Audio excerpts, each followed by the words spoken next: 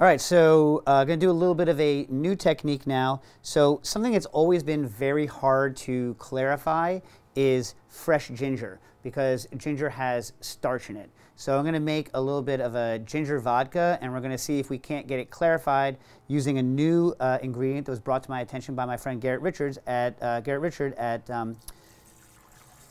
Sunken Harbor Bar. So that's just juiced ginger. As you can see, it's super cloudy. And like I said, because ginger juice has starch in it, it's hard to clarify it unless you cook it or if you just slice it and infuse it. But that really alters the flavor, and we don't want to do that. So that's about 112 of ginger. Let's see how much vodka I'm going to put into it. This is going to be strong. So that's like 350 plus 100. So we're at like 450 all day. So this is an ingredient called magnesium carbonate, and it's not soluble in the alcohol or in the water. What it does is it actually acts as a settling agent. So it's just going to let stuff kind of drop down, and it's going to end up in the rotor. You want to add about 2%. So since this is about 400 mils, we're going to add about 8 grams. And it looks like you're adding a lot because this stuff has almost no weight to it. It's one of the lightest ingredients. It's almost like if you've ever used Enzorbit tapioca maltodextrin, it's like almost that light. All right. And because ginger also has pectin and whatnot, you're still going to want to add a little bit, I'm not even going to measure it, of your Pectin X Ultra SPL. A little bit, a little dab. And then we're just going to, you don't want to over blend this, because the idea here, you don't want to pulverize the magnesium carbonate. You just want to get it fully distributed. I'm not doing that. The blender has its own decisions about what it wants to do. All right, so what we're going to do is we're going to let this sit in the rotor for about 5 minutes, 5 to 8 minutes, to let the enzyme do its work. You have to give the enzyme time to do its work. First of all, you don't want your products cold, because when they're cold, the enzyme is going to work slower. Not too hot either, right? But you need to give it some time. So we're going to give this like 5–10 minutes to let the enzyme really do its job.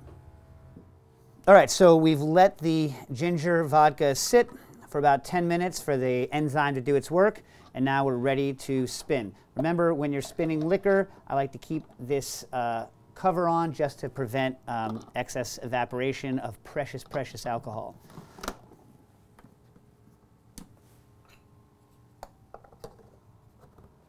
Start spinning, come back, 5 minutes. All right, so it's been 5–6 minutes.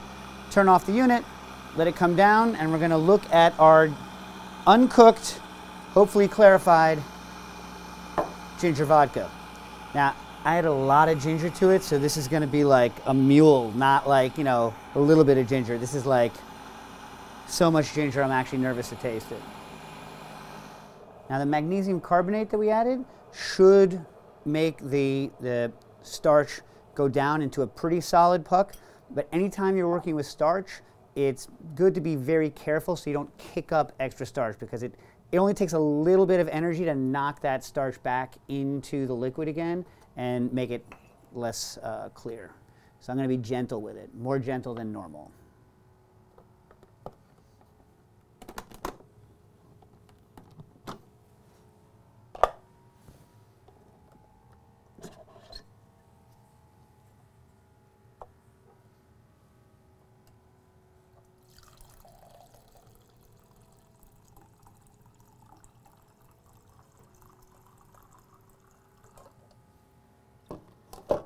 And I'd say that is a raging success for ginger juice. This is beautiful. I can see the bottom of the glass through it. And this, if you carbonated it, I can tell by the color of it with the ginger that this would be like, oh my God, that's so much ginger. That's so much ginger. This is like, if you were to make like a mule with this, this would be like mule on mule on mule. If someone says, do you have spicy ginger? You'd be like, yeah, I do. You could cut this literally 4 to 1 and have enough ginger for it to be a very decent mule cocktail along with your clarified lime juice, but this is quite lovely and clean.